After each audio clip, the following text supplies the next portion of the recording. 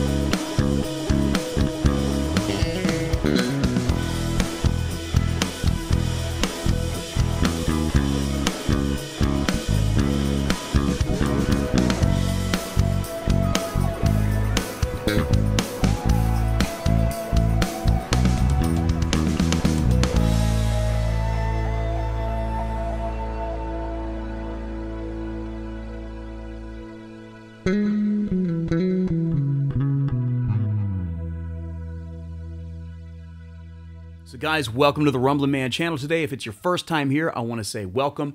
This is a guitar and bass channel where we take a look at basses, guitars, and related gear. And if you've been here before, maybe you're a subscriber or a patron or an insider, welcome back, and I'm so glad you're here. If you're not yet subscribed to the Rumblin' Man channel, I just want to invite you right now to go on and click the subscribe button, as I would love to have you as one of my regular subscribers, because we do a lot of videos like this one. Now today I live in coastal Florida, and today is kind of a rainstormy kind of day, so if you hear that in the background, I do apologize, but I'm going to speak out into this condenser mic as best I can, okay? We're looking at a very, very cool bass today. It's a bass that I've never had the chance to review until now, and very blessed to check it out, and that is this lovely Dingwall bass. We're going to go over some of its key features. We're going to hear it some more, so make sure you stick with me.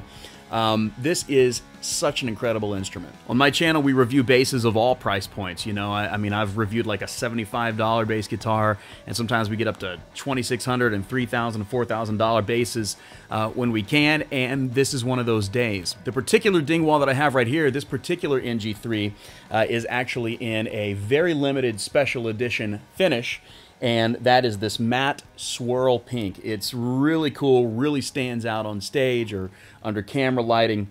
Really has a nice look to it, has a great feel to it. I love the matte feel it has to it, and it even has a matching headstock. So obviously it's a great bass to look at, and it's a great sounding bass.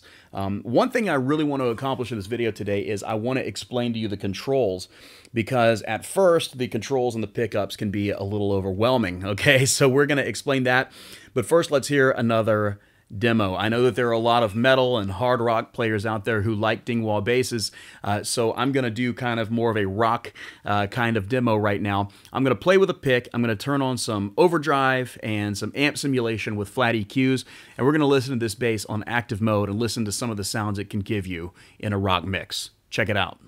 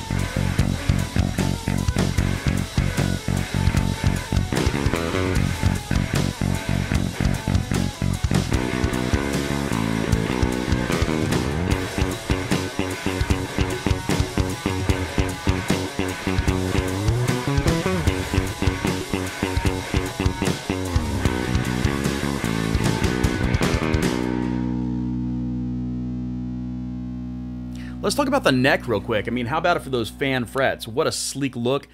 feels so great to play. It's funny because I've always had a tendency to be kind of a traditionalist when it comes to basses, and I've always had like, P&J basses, and then occasionally jumped outside of the box. But really, if you're stuck in one type of bass guitar, you really should try more things, because I've been super blessed to try this Dingwall bass out for recording. I mean, you can get around on this neck so fast. I love the satin urethane finish that it has on the back of the neck. You can just glide along smoothly. It has a very high quality feeling to it. Very classy neck. This neck is actually a 5-piece maple neck, and the profile is a medium thin C neck profile. And the neck just so happens to be enforced with a heavy-duty truss rod.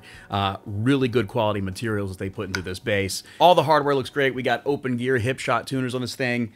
And check out those saddles down there, man. I just think this thing is so cool.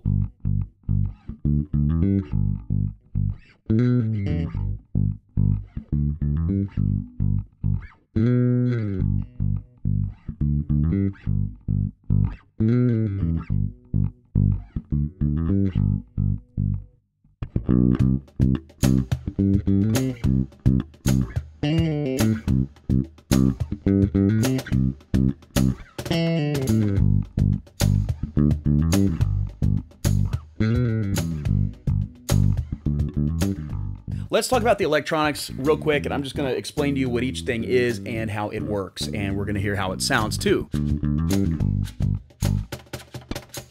So we actually have 3 pickups here. These are Dingwall's FC 3N pickups, and obviously there are a lot of knobs and controls.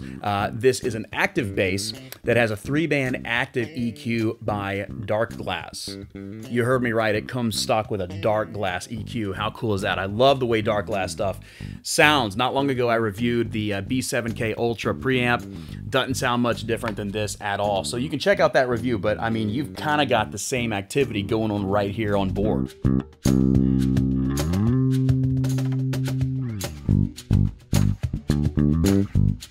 Now, one thing you may notice is a toggle switch right here. This is a 2-way toggle switch, and what this toggle switch does is it channels the bass to go from active mode to passive mode. Okay, so when engaged up like that, the bass is in active mode, and you have the aid of the Darkglass preamp, the 3-band EQ it has on board to tailor your sound. Can really get some power, some thunderous tone. And then when it's flipped down, it is in passive mode. And you know what's so funny is how often do you have an active passive bass where you really just use the active mode, the passive mode doesn't sound as great. This bass sounds incredible in passive mode. I mean, I'm really impressed with the tones we get, and I'm going to show you those in just a second. So let's talk about these 5 knobs right here and what they each do. Now, mind you, these knobs on this particular bass are aftermarket knobs. The knobs that'll come on yours look a little different, but knobs are just one of those things you can change out really easy. So that's what we have here.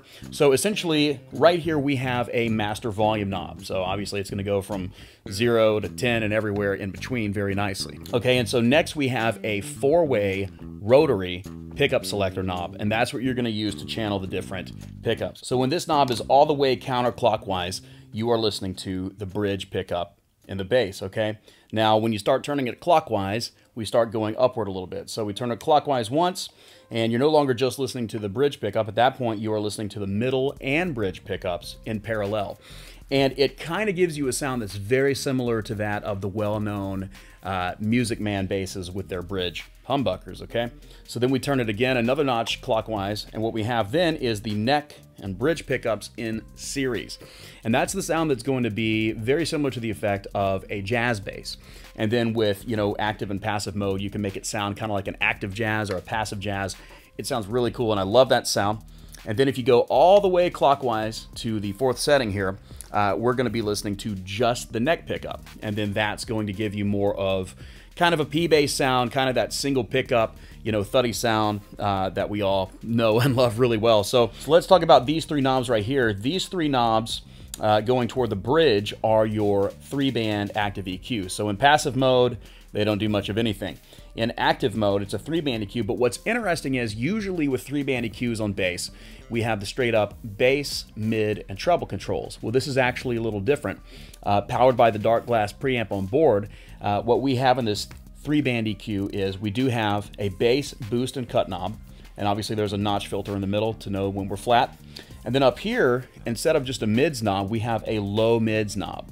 Same thing, boost and cut, with a notch filter in the middle. And then up here, instead of a treble knob, we actually have a high mids knob that you can get some really cool, really crazy sounds with, as well, you know, boost and cut with the notch filter in the middle to know when you're flat. So with this 3-band EQ on board, you can really tailor your sound a lot of different ways. It's a super versatile instrument. And while today's bass is a 4-string model, you can also get it in a 5-string or even a 6-string, okay? So very cool. What I want to do real quick is I want to let you listen to the pickups so you can just hear the different sounds they make, okay? So we're going to have the bass in passive mode. And what we're going to do is we're going to start at the bridge, and I'm just going to work through the different, the 4 different positions on this rotary selector switch. So real quick, I want to give you a listen to how these pickups sound, the different sounds you can get with the pickups in passive mode. Okay, so what we're going to do here is we're going to turn this bass on passive mode, and we're going to listen to all the different pickup positions using this rotary selector knob. We're going to start with the bridge position, then we're going to make our way up to the bridge and middle position, then we're going to make our way up to the bridge and neck position, and then listen to the neck position. And in passive mode on this bass, I just want you to hear the different range of sounds you can get from these 3 really nice pickups.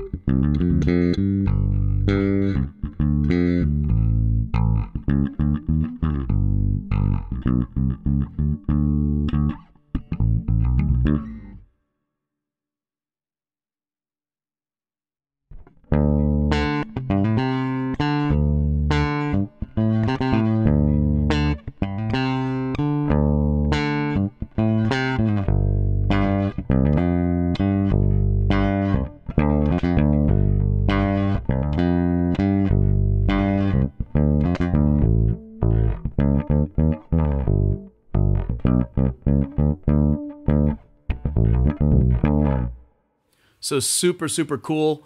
I am just amazed by the sounds you can get out of this bass. It is super aesthetically pleasing in every way.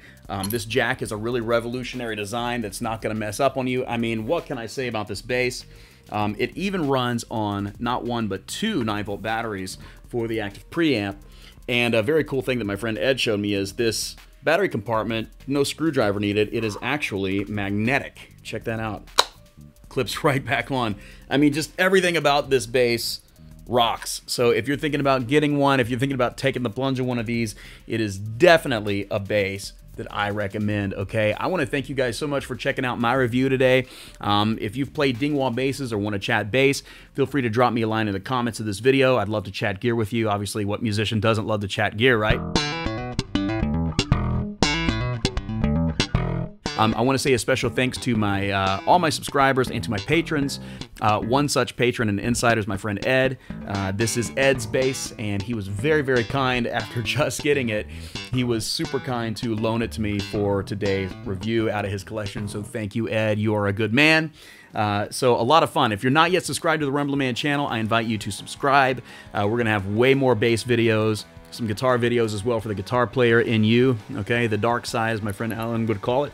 Also, if you got value out of this content today, if you enjoyed the demos, if you liked the video, go on and give me the thumbs up button so that YouTube will be much more likely to recommend my video in searches, which will help me get views, which will help me quite a bit, okay?